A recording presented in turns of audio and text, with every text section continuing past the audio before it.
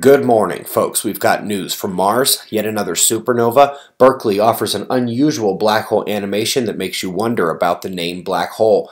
Let's get started with the sun over at spaceweathernews.com. We're finding a quiet day on our star, dark coronal holes but no sunspots, and therefore the solar flare X-ray flux is flatlined.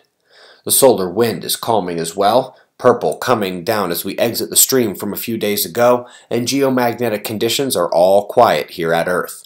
The southern portion of the coronal hole system is crossing Earth-facing longitudes today, offering kinetic alpha waves and potential IMF connections. The streams could get here in the coming few days. Let's jump right out to ExoMars. Its incredible aerobraking maneuver completed 2 days ago, putting it into its close orbit and setting up some of the best water discovery missions ever on the red planet.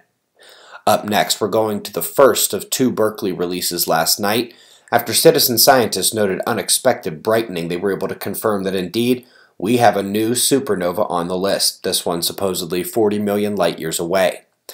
Of course, that was the less aesthetically amazing release from Berkeley yesterday. What you see here is a picture of the electromagnetic conditions and ion winds swirling and surrounding a black hole. They do end up crossing the event horizon, and at no point do we see anything that appears to have no escape boundary or no light.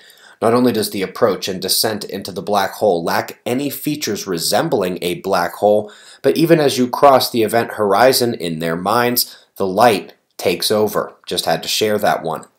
Lastly, folks, ESA's SPAL test. SPAL is the breadth and density of the inner spacecraft debris from meteoroids hitting the outside. Tested here with a bulletin obviously not doing so well. SPAL and the electromagnetic dangers to Mars missions, coupled in a whole with the good space weather health information, was the topic of Dr. Dunning's presentation from Observing the Frontier 2018 on Saturday. By the way, you've got 4 of the presentations in your Deeper Look section of suspiciousobservers.org. Of course, many of you know Joan's talk is posted here on YouTube as of last night. Be sure to check it out. It is linked for you below. We've got your wind maps and shots of our star to close, and we greatly appreciate your support. We'll do this all again tomorrow, right here, but right now it's 5 a.m. in the new Valley of the Sun. Eyes open, no fear. Be safe, everyone.